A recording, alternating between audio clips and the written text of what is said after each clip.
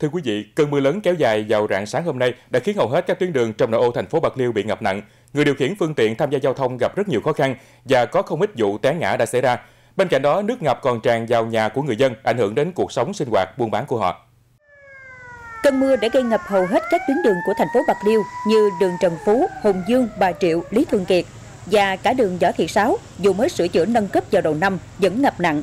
Có đoạn đường ngập hơn nửa bánh xe máy, khiến việc di chuyển của các phương tiện giao thông gặp khó khăn. Hàng loạt xe máy của người đi đường bị chết máy, hư hỏng, phải bị bõm giác bộ. Ngoài ra, những đợt sóng nước do các loại xe ô tô, xe tải chạy qua khiến việc điều khiển xe máy của người tham gia giao thông càng gặp khó khăn.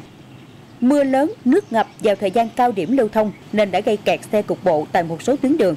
Lực lượng cảnh sát giao thông thành phố cũng có mặt tại các tuyến đường bị kẹt xe, ngập nặng để điều tiết giao thông và giúp đỡ người dân. Mưa mà lớn là tuyến đường này ngập từ ngã ba ngập dài tới ngã tư quốc tế luôn. Mưa lớn rồi nó ngập hết trơn trọi à. Giao thông đi qua lại thì xe chết máy nhiều. Xe đạp rồi nọ thì nó cũng dắt, cái đạp gì nổi.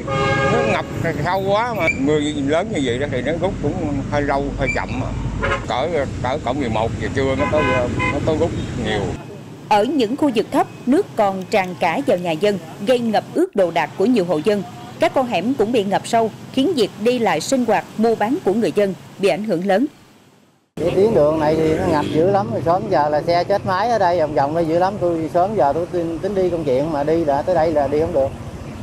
Nó ngập từ đây lên đây tôi đi nãy vòng tới đầu chỗ ngã ba đặng cái vòng xoay thì đi hết được rồi quay trở lại luôn. Nước nó ngập lên chiều cao nó lên cỡ 70 cm lên. Quá sức bây giờ chỉ xe chạy mà cái bô thấp là nó vô nước là chết máy dữ lắm. Sớm giờ tôi đi rồi 3 lần rồi đó, mà đi lại tới đây thì đi không được, thấy đi vậy rồi thôi, chắc quay trở lại nữa. Xuất hiện vào 2 giờ sáng, cơn mưa lớn kéo dài đã gây ngập hàng loạt tuyến đường trên địa bàn thành phố Bạc Liêu. Nhiều tuyến đường giao thông gần như bị tê liệt vì hàng loạt xe bị chết máy vì ngập nước. Đây được đánh giá là trận mưa lớn nhất trong nhiều năm qua.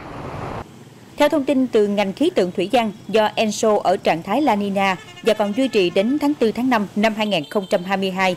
Vì thế, ở những tháng đầu năm 2022, khả năng mưa trái mùa xảy ra nhiều và mưa đầu mùa sẽ đến sớm hơn so với trung bình nhiều năm. Cơn mưa vào rạng sáng nay, lượng mưa đạt hơn 174 mm, vượt trung bình so mọi năm khoảng 25%. Mưa không chỉ gây ngập các tuyến đường trên địa bàn tỉnh mà còn ảnh hưởng lớn đến sản xuất, nhất là lĩnh vực nông nghiệp.